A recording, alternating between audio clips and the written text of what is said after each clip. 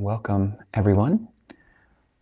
This is another Clear Mountain interview, and today we are very happy, very pleased, blessed to invite Ajahn Gavesako to come and, sit in, offer his perspective on Dhamma and learn more about his practice and time as a bhikkhu. So I'll just thank you very much, Ajahn, for agreeing to be interviewed. So I'll just read your biography and then we'll jump in. So Ajahn Gavesako was born in 1975 in the Czech Republic. He became interested in Asian religions and meditation around the age of 15. At the age of 18, he visited Amaravati Buddhist Monastery in England for the first time. As time passed, he began to spend his summer holidays there every year and to become more and more familiar with the Thai forest tradition in the lineage of Ajahn Sumedho. While studying philosophy in Prague, he translated a number of Buddhist texts from Pali and English into Czech. In 1998, he became an anagarika at Amaravati Monastery. Then in 2000, a samaner at Chethurst Monastery, and in 2001, he was ordained as a bhikkhu with Ajahn Sumedho as his preceptor. Ajahn Gavesako spent several years in monasteries in the Ajahn Chah tradition in England, such as Chethurst and Amaravati, and also in Thailand. After that, he lived in Western monasteries in Switzerland, Italy, Germany, New Zealand, and Norway. Ajahn Gavesako is currently living at Sumedharama Monastery in Portugal. So that's just the overview, but Ajahn, yes, thank you very much again.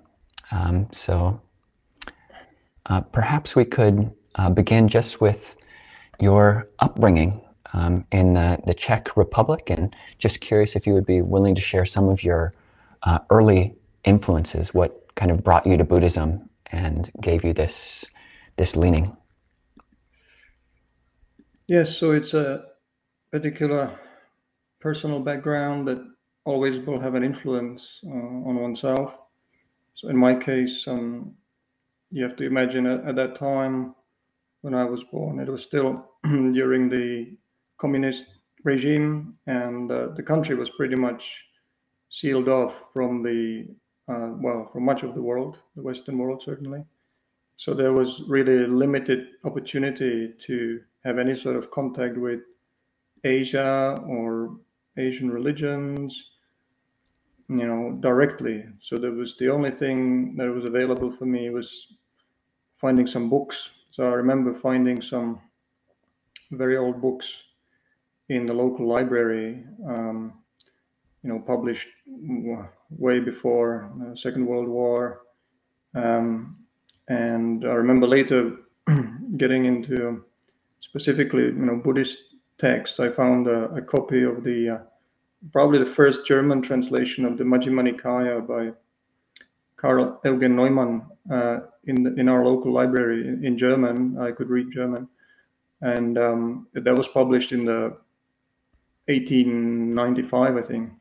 So that was the kind of access I had to literature. Even any kind of books basically were not allowed to be published during the communist time. They generally disapproved of religion anyway. So I became increasingly kind of attracted to the Asian, anything to do with Asia, China, Japan, and going through various different philosophies, and then finally really becoming more and more interested in what I could see was like the more original teachings of the Buddha that came from India, of course, and the original texts that were in the Pali language. So that finally I gained some access to some of those texts and in translation, and then it led me naturally to that kind of interest in even learning the original languages to have more direct understanding of it. Thank you, Ajahn. I'm curious if you had any actual teachers, or was it mostly or entirely from books? Yes, I had very little in terms of direct teachers. At that time, 1989, 1990, around that time, the sort of regime changed, and there was some people coming to visit from then on. So occasionally one could meet people from abroad, but it was still fairly limited.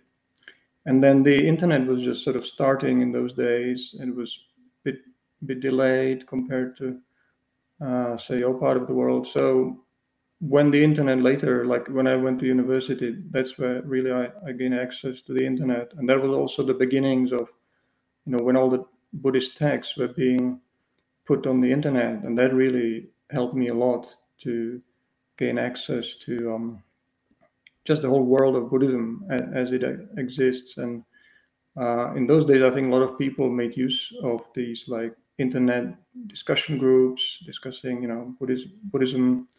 So it was a really great discovery. I can remember feeling like that really kind of opened up my world, and I gained access to that. But there was one address I had that I wrote to, and that was Bhikkhu Bodhi in Sri Lanka. So I remember I sent him a letter. It must have been about 16, 17, and started basically a correspondence with him. He was very kind, and actually exchanging some letters with me and giving advice and sending these wheel publications, small booklets, and then later some larger books. And he seemed very keen to help someone from this part of the world which had very little access to Buddhist teachings, to Buddhist texts. And I was able to, obtain some of those texts. And I remember really treasuring these, publications, which these days, when you find them in a library, they are kind of sort of old print, in Sri Lanka, from Sri Lanka, not very good quality paper, and kind of people don't read them anymore. But I remember I really sort of treasured these Dhamma texts, and that's where I learned much of my sort of Dhamma from, and the beginnings of also Pali terminology and all that. So yeah, that was my early approach to Buddhist teachings. And so that's a pretty early age at 17. You mentioned, when you went into university, you began studying philosophy. And I'm just curious if you could talk about the difference of approach from the philosophy that you were learning versus, say, Buddhist philosophy or Buddhist practice. Is there overlap, or do they not overlap? What are the limitations? What are the advantages of having studied philosophy? And maybe which particular philosophers you were studying at that time? So I was quite lucky in having some good teachers at Prague University who were mostly, there was classical philosophy, of course, the old Greeks and so on, medieval philosophy. But then I was able to focus more specifically on the kind of modern Western phenomenology. And there were some good teachers who specialized in that and were able to really explain it well. So I focused on that particular school, which deals with the way, say, our experience of the world and of ourselves is constituted, and how we can know things kind of directly in our experience. So that seemed to be quite a valid approach, and have some similarities with the, say, the way the Buddha talked about human experience in the suttas. So I found some of that helpful in those days. Was a good approach. But eventually, gradually, the longer I stayed in that academic environment and studying philosophy, I found more and more it was it was academic. It was something that one did as a kind of intellectual exercise. One had to write essays, and it was a lot to do with words, with writing and discussing, maybe refining one's understanding of particular terms, but essentially, something rather abstract. It was, I mean, at least the phenomenology, it pointed to like direct experience, but at least the way it was approached at the university, it was all really based on like Western philosophy. All the terminology came from, say, classical Western philosophy, Greek and Latin terms, and it seemed to be really kind of removed, say, from my interest, which was more and more like the Indian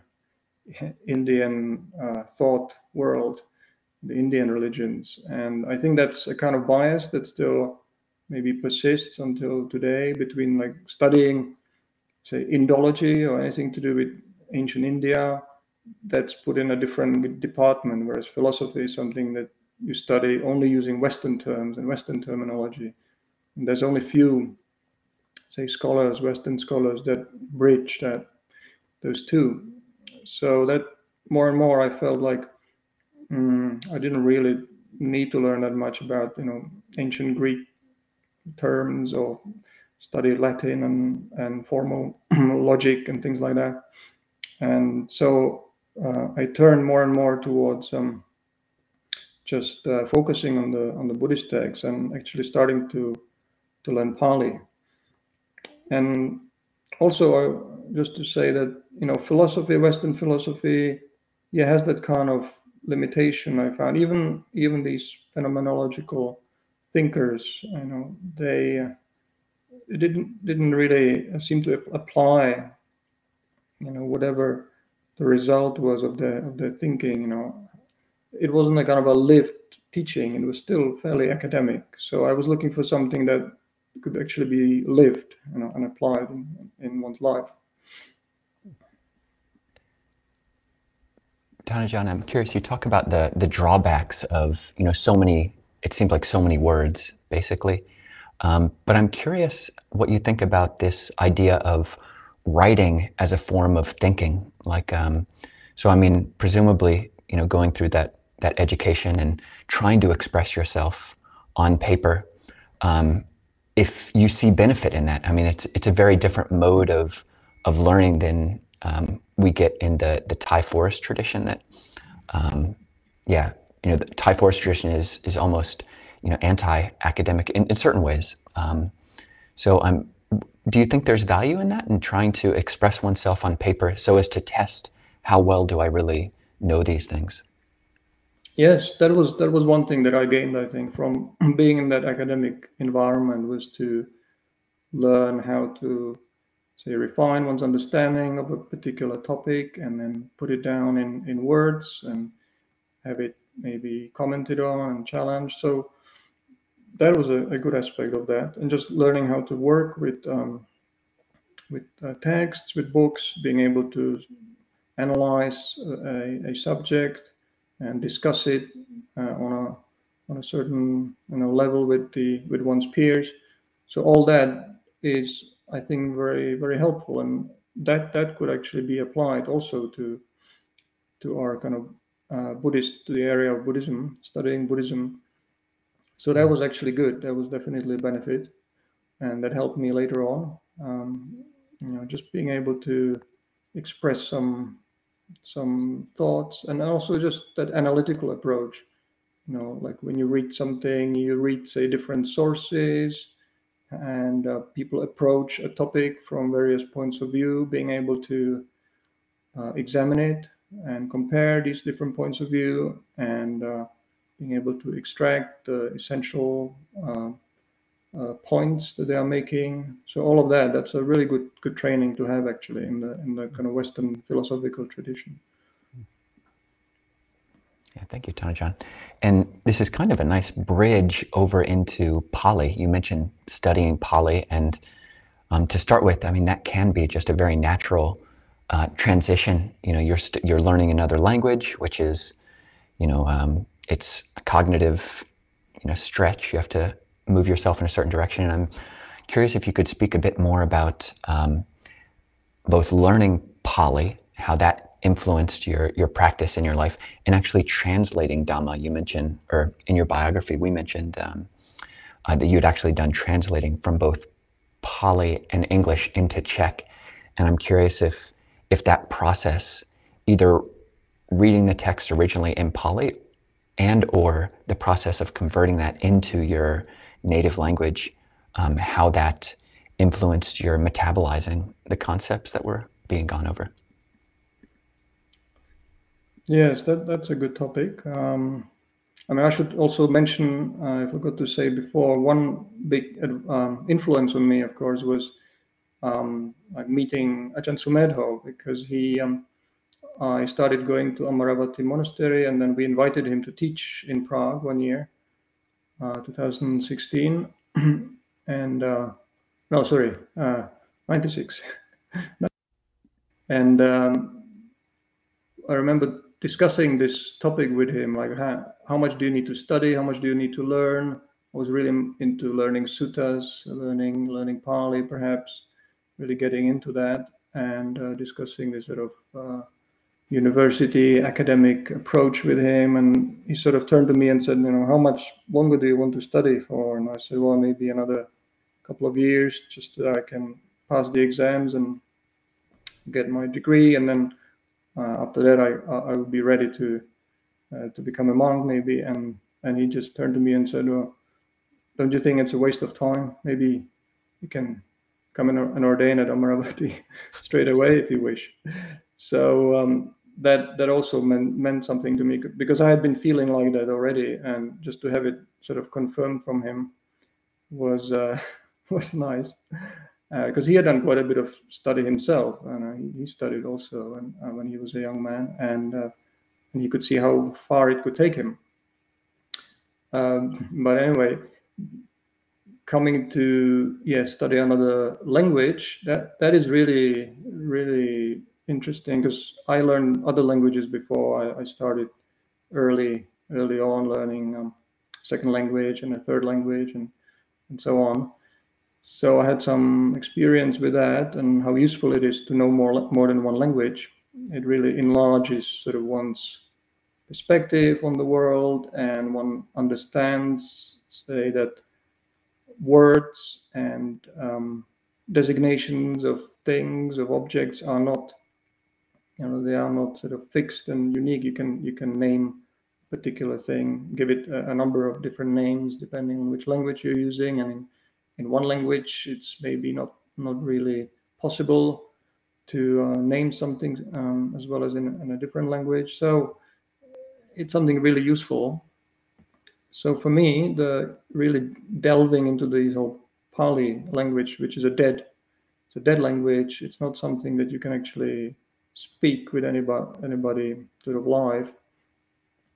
It involved a lot of just working with translations. What I did was I took the available translations that I could get hold of, say, of a particular sutta passage. There was one in English and there was one in German. I could have both, or maybe two alternative English translations, and then I would compare them myself, and then slowly try to learn the grammar from a textbook I got. Just enough grammar that was necessary to understand that particular passage, so that I could translate it. And I had A.K. Warder's, a classic Pali textbook, but that was quite difficult to use that, because that approach of learning the whole grammatical structure, which is a classical linguistic sort of approach to learning another language, it was the same approach as, say, learning Latin or learning Greek, but that didn't work so well for me. So I was lucky to find another book by Johansson, who was a Swedish psychologist that went to Sri Lanka, and he wrote this book, Pali for the Beginner. I think it's called Easy.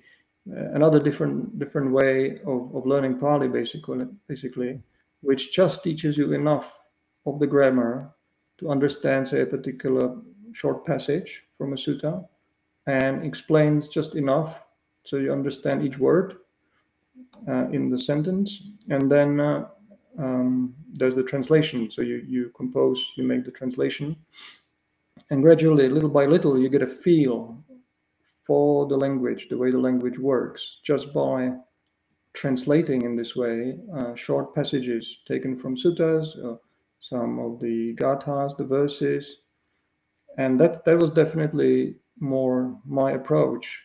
So I didn't really have to learn all the quite complex tables and whatnot, grammatical structures in Pali, but rather I started reading more and more just the suttas and translating them.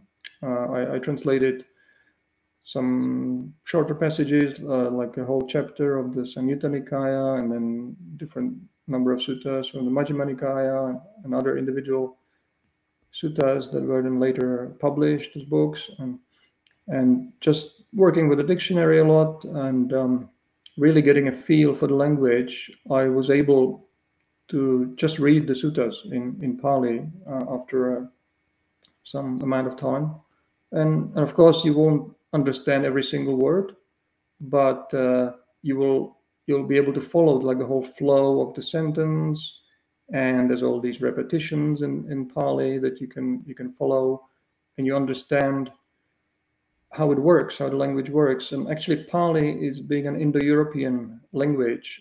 It was not that different from the other languages like Czech and German that I've learned before, because it's an inflected language and the words change. There's certain principles that were actually not that hard for me to grasp. So yeah, gradually I really got into that whole, I would call it like the thought world of Pali Buddhism. So there's a whole, you start to use, I thought of it, I imagined it almost like you're kind of like swimming in this sea of Buddhism.